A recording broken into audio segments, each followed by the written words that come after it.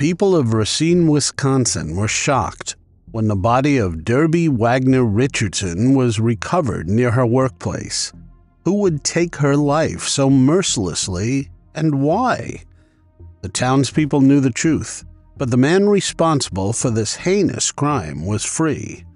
The man had been accused several times of battery and abuse, yet he was not convicted. How many more lives would be taken before the police would take action? Ruth Elaine Wagner was born in Waterstown Township, Blue River, Wisconsin, but her parents settled in Boscobel. She grew up on a farm in the turkey capital of Wisconsin and married her high school sweetheart, Robert Lindner. The couple had 2 children, Deborah and Byron. Deborah was born on May 2, 1958, in Boscobel. Her grandparents, Bertha and Harry Wagner, adored her completely. Affectionately, they called her Derby, and the name just stuck. Born just a year after her teenage parents got married, Derby endured a lot right from the beginning. Her father, Robert Linder, was in the Army, so that meant the family moved around a lot. He was young, and this was one way to make ends meet and provide for his growing family. Derby never completely felt rooted in one place and was unable to make friends until she was almost 9 years old. Her mother did settle down in Madison in May of 1967, when she went through a messy divorce with Robert Linder. Ruth Wagner stayed single for a long time, focused on caring for her children. But she found love again in 1974 and married James Erickson. Derby was upset with her parents' divorce. She decided to run away from home when she was 14 years old. Back home, her mother's marriage ended, and she would remarry in 1986 again. Derby had no way of knowing this since she was already busy with her own life. Douglas Coppin stepped into her mother's life, and Derby had stepbrothers Daniel and Alan Coppin. She had a baby sister, Gina Coppin, as well. Her family had grown, but she felt lonely and left out. She needed to build another life as she felt abandoned by her mother. 2 years after running away from home, Derby walked into a bar in Racine. Like a bad joke, and like any impressionable teenager, she fell in love. She met Fred Wagner-Richardson at his bar. The 30-year-old was quite experienced. He had joined the U.S. Army under a false name, and that impressed young Derby. What she did not know was this man was bad news. He had a long record of misconduct and felonies in the Army. During his time in the military, he allegedly leaped out of the bushes, assaulting and robbing a man. This led to a prison term and a dishonorable discharge. Following his move to Racine, he acquired 2 additional robbery convictions. He only served a portion of a 15-year sentence. Why he was allowed to roam the streets so freely was only because of the criminal justice system. Criminals can walk free based on small legalities. Upon being released from Leavenworth prison, he decided to live in Racine. Racine has been a typical industrial town and provided the opportunity Fred was looking for. He opened up a bar where he met Derby, who was then 16 years old. Fred Wagner was smart. He might have been a career criminal, but by swindling and wit, he could own a few rental properties around the town. They consisted of low-income housing units. He had a reputation for being ruthless in his business dealings and in his personal relationships. He was all about facts and very cold when it came to money. Fred gave her work as a bar dancer. Still a minor, she faked her way for years, dancing for tips. She did not know how to protect herself, and this was the first job that paid her enough to live slightly more comfortably than on the streets. Being a minor, she could not legally be paid, so Fred took advantage of this fact and exploited her. Since he had rental properties, he gave her some shelter as well in exchange for her services. He managed to have control over her from the very beginning. She saw him as her savior, while he was just using her. Derby and Fred got married in 1979. They went on to have 2 babies, August Marie and Joy, born in 1980 and 1984. By now, Derby had introduced her family to her mother Ruth. Ruth did not approve of Fred from the get-go. Over time, Fred became more and more dominating in the marriage. Several of Derby's acquaintances and colleagues knew about the strain in the couple's relationship. After the initial honeymoon period, Derby quickly realized she was trapped in an abusive marriage. Fred was much too aggressive when he was angry and was exceedingly controlling. Since she was a teenager when she married him, she endured the abuse until she could build up her own strength. Her friend and colleague, Kelly Williams Cherry, would often babysit the couple's young girls. Kelly was among the people whom Derby confided in about the mistreatment she endured from Fred.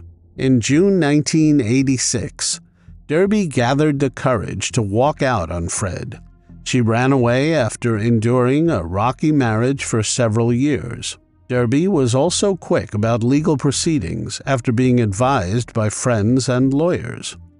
Despite Fred's aggressive response, she stayed her ground and did not budge. She initiated divorce proceedings in December 1986.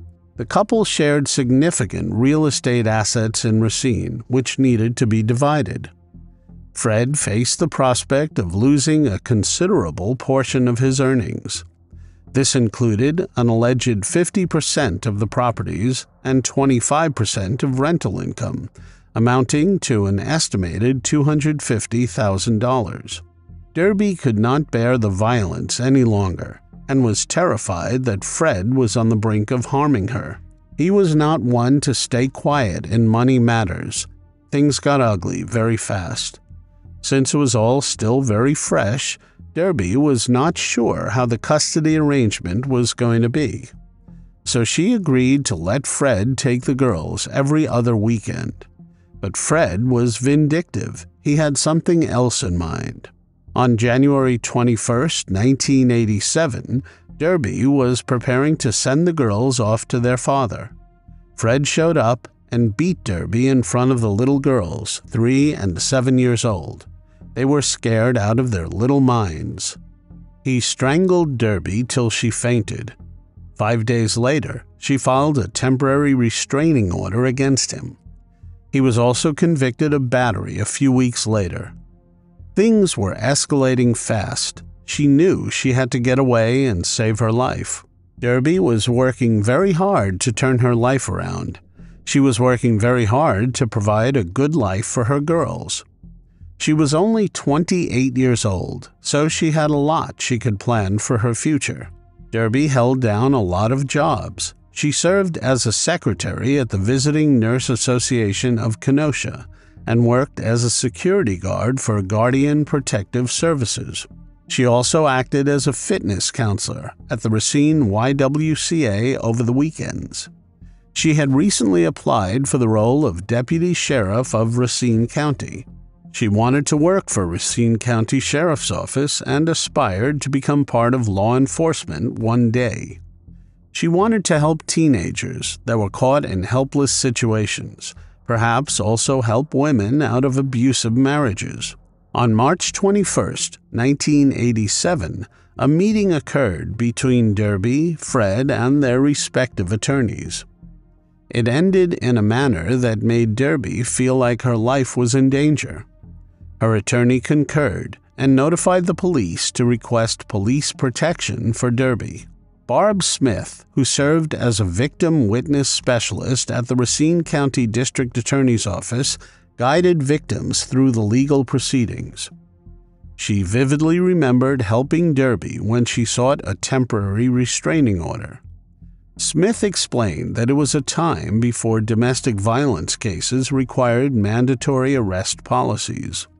This meant that the police had the discretion to decide whether to arrest the alleged abuser. In 1987, Victims had to physically visit a police station to file criminal complaints. When Derby reported her battery, obtaining a temporary restraining order was a separate process. Smith expressed frustration with temporary restraining orders. She described them as largely ineffective and often igniting the situation. She recalled advising victims, "This is the most dangerous time for you." She emphasized that the restraining order could escalate existing violence. As Derby left, Smith could vividly remember her saying, "It does not really matter. He is going to destroy me anyway." In that particular meeting on March 21st, the pair were dividing multiple rental properties that they owned together, including rental income. Reportedly, Fred cried and said, "I am very hurt. I am very hurt." Fred Wagner-Richardson pointed a threatening finger at her and said, "I do not like being hurt." He was incredibly upset that he would lose money from his rental properties as a result of the divorce. Derby worked as a night shift security guard at Steiberg Engineering, 1600 Gold Street. She patrolled the inside of the locked building, surrounded by a fence topped with barbed wire. As usual, on the evening of March 21, 1987, she left her girls with Kelly, her friend who babysits her children. Derby would always make her promise that if Fred ever showed up, she would not let him near her girls. Kelly was the only one she trusted with her girls as she went off to do multiple jobs to make ends meet. This was about 12 hours after her hair-raising meeting with her soon-to-be ex-husband. Despite being emotionally shaken, Derby had to go on. Derby usually checked in with her firm at 1 a.m. She failed to do so that night. The firm grew concerned when they realized she was not responding and was nowhere to be seen. The management of Steiberg Engineering called authorities around 1:30 a.m. when they could not locate her. Investigator Al Fellion responded to the scene that morning in his capacity as a patrolman. Officers proceeded to Steiberg and initiated a search for her and her Pontiac Sunbird, but they were unsuccessful in locating her. 7 hours later, around 8 a.m., an officer spotted Derby's car. It was parked in an alley at 1546 Layard Avenue, just north of Steiberg Engineering. This was all fine, except for one unsettling detail. Blood was dripping from the drainage holes in the trunk of her car. The blood ran down the pavement. Inside the trunk, police recovered Derby's lifeless body. She was completely naked, and her mouth had been gagged with white duct tape. Her throat and wrists had been slashed brutally. She was nearly decapitated. Such was the aggression of her neck wounds. Over the next 24 hours, her clothes were recovered scattered along the street. Her tan uniform, her security badge, and a shoulder patch from her uniform, along with a brown shoe, were found. A man living on Island Avenue found some of her papers and her ID. In the early hours of the next day, a newspaper carrier found her appointment book on Spring Street and Highway H. Investigators also recovered a pair of black and red bolt cutters from the scene of the crime.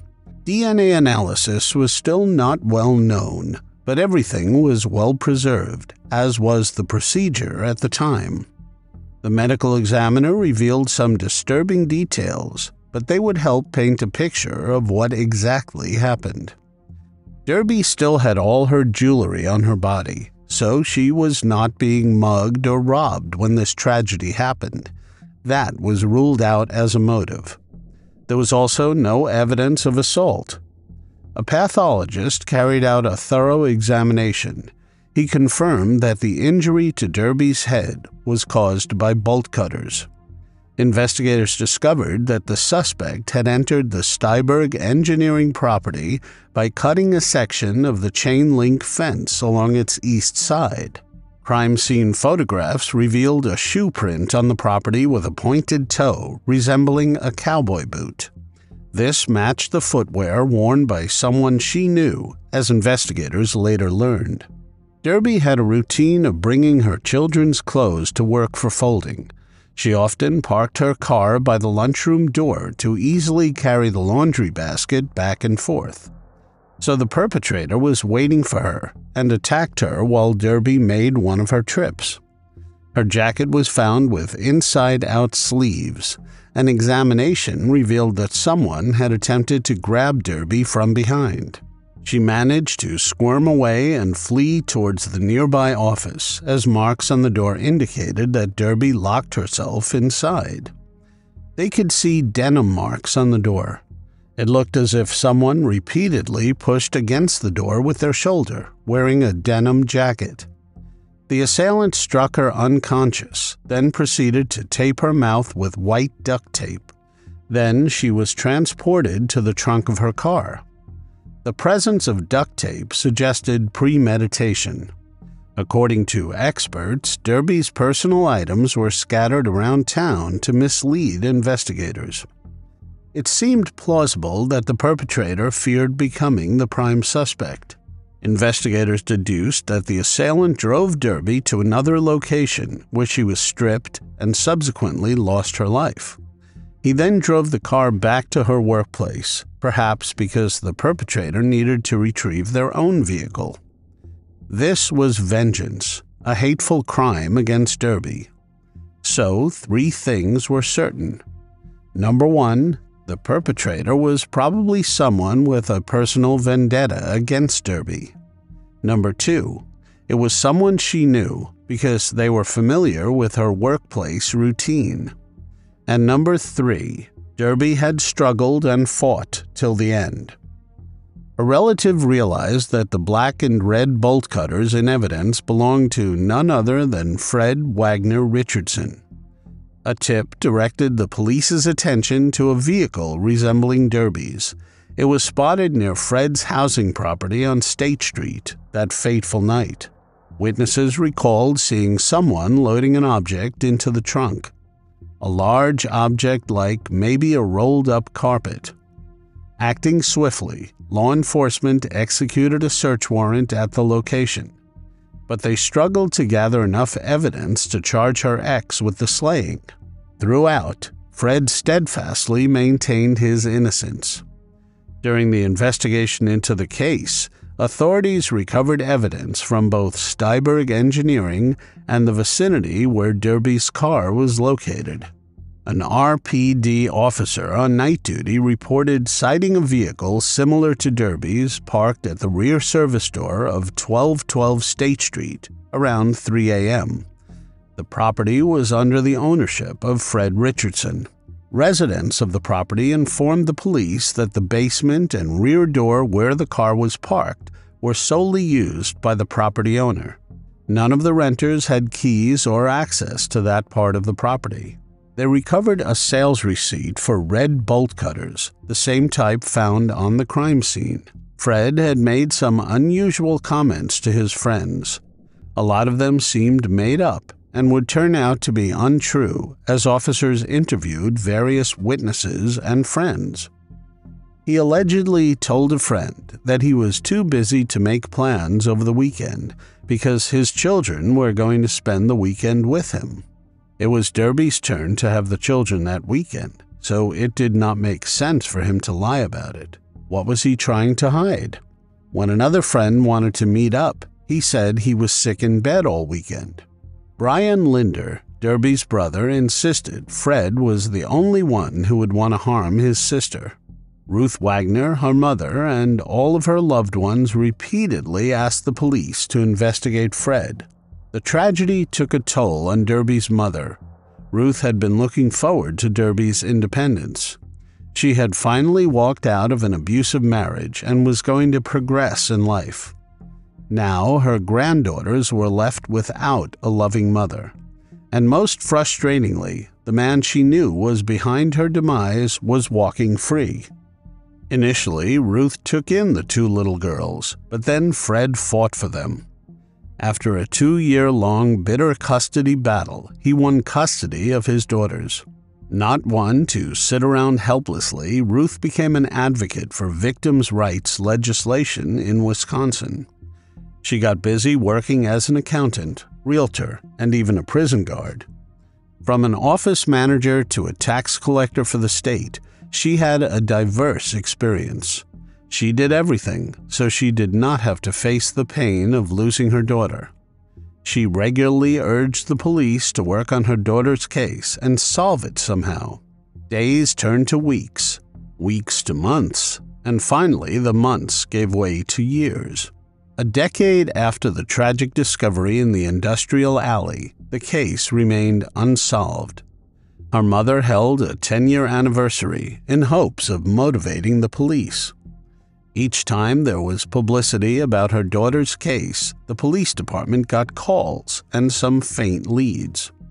To boost the visibility of the investigation, Ruth organized a public vigil. It took place in the alley where her daughter's body was discovered. The event was scheduled for 6 p.m. on a Saturday in the 1500 block of Laird Avenue. She chose a weekend so that a maximum number of people would show up. During the vigil, some attendees would recite writings about Derby. Others would be encouraged to share their memories of her. Ruth also mentioned that a balloon release would be included as part of the vigil.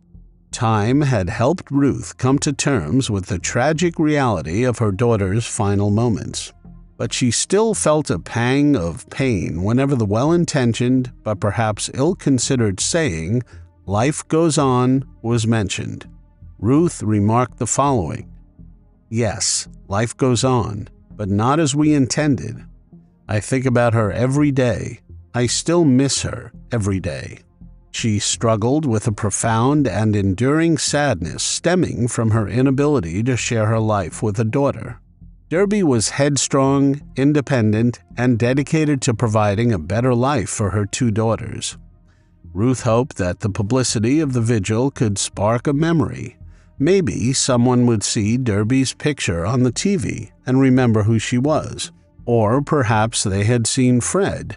Maybe, just maybe, someone would come out with information. For the Racine Police Department, it was an embarrassingly open secret. They knew Fred was a possible suspect, but their hands were tied. By then, Fred had moved out of Racine. He settled in southwest Philippines, Consolacion, Cebu. He married a woman named Lola. His girls grew up there, and he spent a content life. He would go on to have more children and even grandchildren, one of which he would have shared with Derby.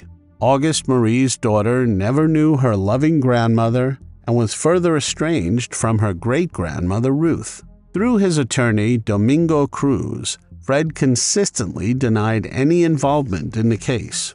Cruz also dismissed the police's focus on his client, suggesting it stemmed from a desperate desire to make an arrest. Cruz continued to represent Fred in the investigation. He criticized the police for quickly zeroing in on his client as the suspect. He feels that they have neglected other leads that could have led to the true perpetrator. Her teenage daughters were growing up without Derby and Ruth, and knew only Lola and Fred. They believed their father had been wrongly interrogated. Ruth retired at the age of 69 and continued to volunteer and attend support groups. She passed away in 2022 with Derby's case unresolved, but she had expressed her wishes that those who attended her funeral service would wear bright colors or their favorite colors. She did not want flowers. Instead, she urged everyone to make donations to domestic abuse intervention services in Madison, as well as the Women's Resource Center and Bethany Apartments in Racine. In a way, losing Derby shaped her life to be that of a voice for the helpless. But even after she was gone, the sinister words of Fred would be stamped on her memorial profile. He coldly commented, "Karma has a way of leveling the playing field." In 2024, officers paired with a documentary team that wanted to further investigate the case. They visited Fred, who was now back in the States. At 82, Fred was confined to a wheelchair. Although Fred's new wife let officers in, Fred did not want to talk. Al Felion, the original detective on the case, reopened the files and went through everything with a fresh perspective. Nothing was new. Despite this, the team believed they had gathered sufficient evidence to present the case to the district attorney. Brian Linder, Derby's brother, shared that their mother would have been very relieved. Earlier in 2024, Racine PD was given a tip that Fred, who is a convicted felon, was illegally in possession of firearms. They had a search warrant for his rental properties. Police searched Fred's home on March 28, 2024. They recovered 4 handguns and 2 tasers. They also recovered a pair of bolt cutters that were identical to the ones found at the crime scene in 1987. It was identical to a pair he bought a month after Derby's demise. It was illegal for him to own firearms. As a result of this investigation, an arrest warrant was issued. Fred was arrested at one of his properties that same day.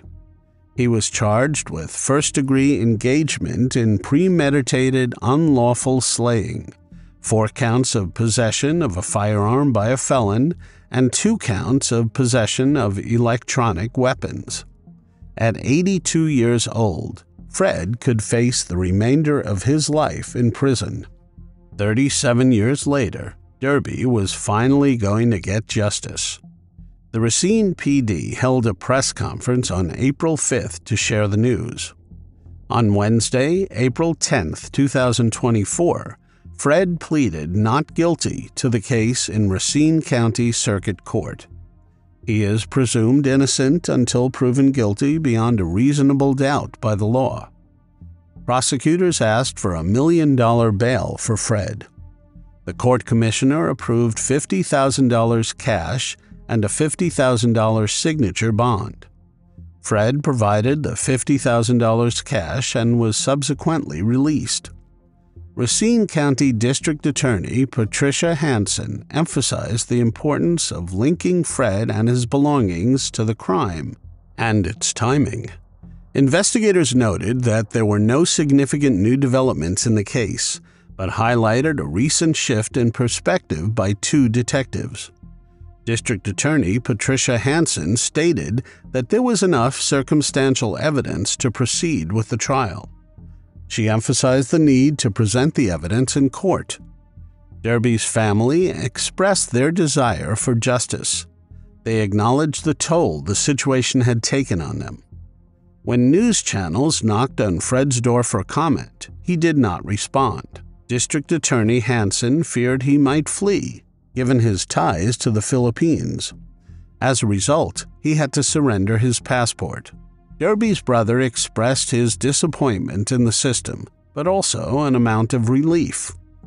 Ellie Schmidt, aunt of Derby, said, "I do know I speak for the entire family in expressing deep gratitude to everyone who made it possible for us to be standing here today."